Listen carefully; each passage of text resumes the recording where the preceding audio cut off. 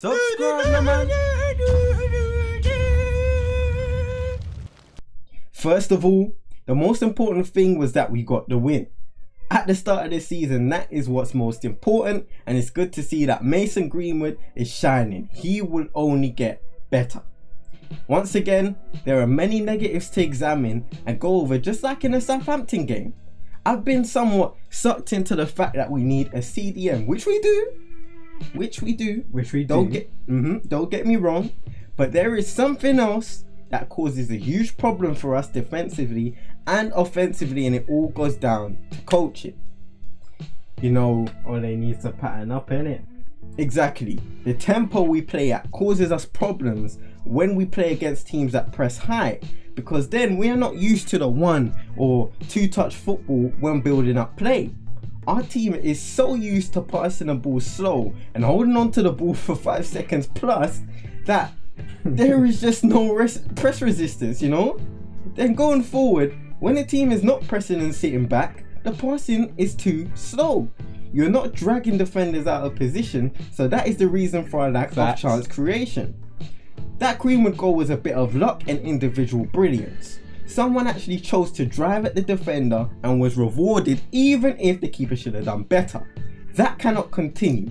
The better the opponent is, we'll expose this Manchester United team and Ole Gunnar Solskjaer for the way we play football. Devastating on the counter, but when the build-up play is involved, we are a shed of that. I hear what you're saying. I do hear what you're saying. Say in the comments what you think he's saying. What do you think CM's on? But listen, not the best performance, of course, but we got the win. If any game didn't prove it before, this one does. We need a true holding midfielder. Big People time. say McTominay is in the DM. Neither is Fred. He can't hold up the ball and he can't release it either.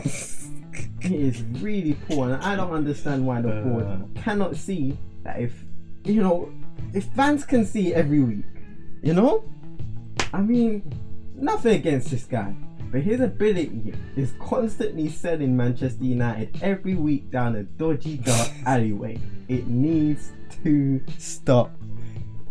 Special big ups to Mason Greenwood for the winner.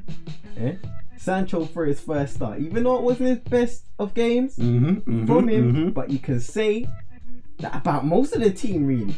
True. Champions League Varane being ever so solid in his first Manchester United game away from home. And how can I forget? You know what's coming? Viva Ronaldo! Viva Ronaldo!